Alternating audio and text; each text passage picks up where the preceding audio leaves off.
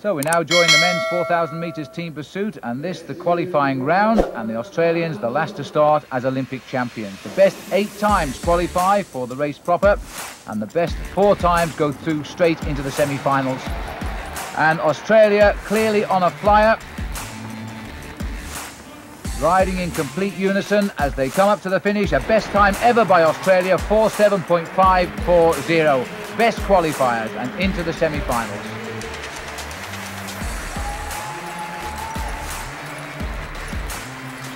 Tremendous start for the Olympic champions. And in the semi-finals, Denmark meet Germany.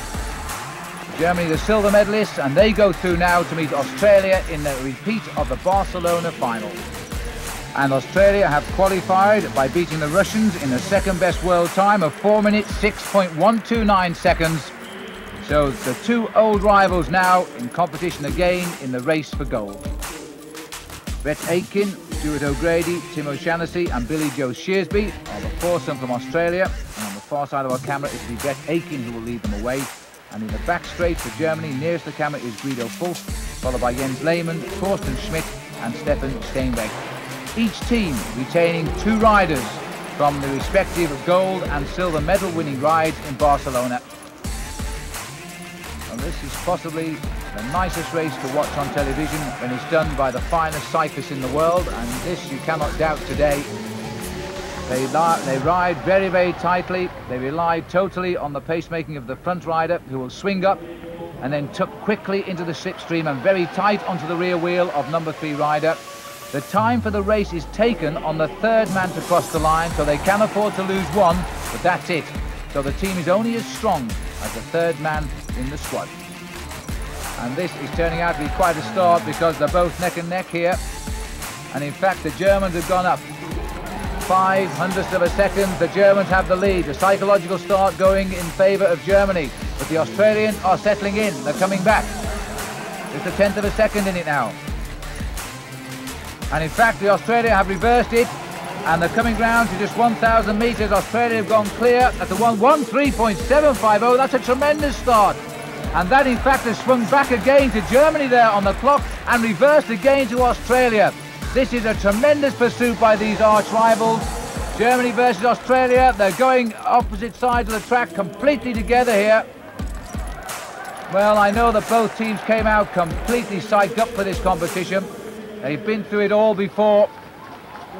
It was Australia who got the gold in the heat of Barcelona from the Germans, and Germany now have fallen back by half a second. And it's in this 2nd kilometre, I think, where Australia is striking gold because they're pushing the Germans away. And this is a tremendous 2nd kilometre by Australia. They're so tight, and look at the way they're riding on the wheels. They're almost touching those wheels as they're all anxious to get to the front to do a turn. They push Germany out now to 1.183 seconds. 2 kilometres this time. Australia 2.2496. That was a tremendous 2nd kilometre. About 58 seconds, almost unheard of. Australia here again are now putting these championships on a world record course. There's never been so many world records fallen in pursuit racing. We've seen them go already in the individual pursuits of men and women. And I think Australia are going to do the world record ride again today. The Germans, who have been the greatest exponents of the world team pursuit, are now on their heels. Australia still with the 4 men, going very, very well indeed as they push Germany out to 2.3 seconds behind.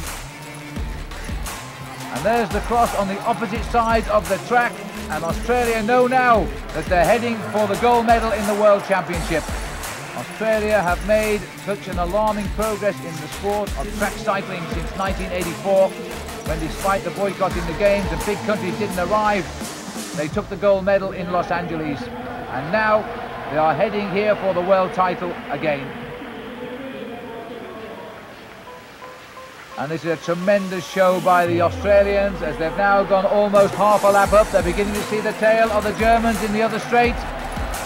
And this is still a world record schedule, and again the crowd has spotted it. There you can see the full circle of the stadium now, and the Germans, as they go out, the Australians come through. Tremendous pacemaking there. Good turn by Stuart O'Grady. He's the strong man on this team, so the coach tells us. And O'Grady has done a superb piece of riding, because look at the gap, and I think it's Brett Aiken who's dropped off. Aiken did a good ride. He's not even tried to get on the tail. 3 to count. Aiken has gone off the back as these three now go. Will they get the world record time? It looks to me as though they're right on it. It's going to be very, very tight indeed. As they come up to the line, clock stops in the third man, 4:3.822.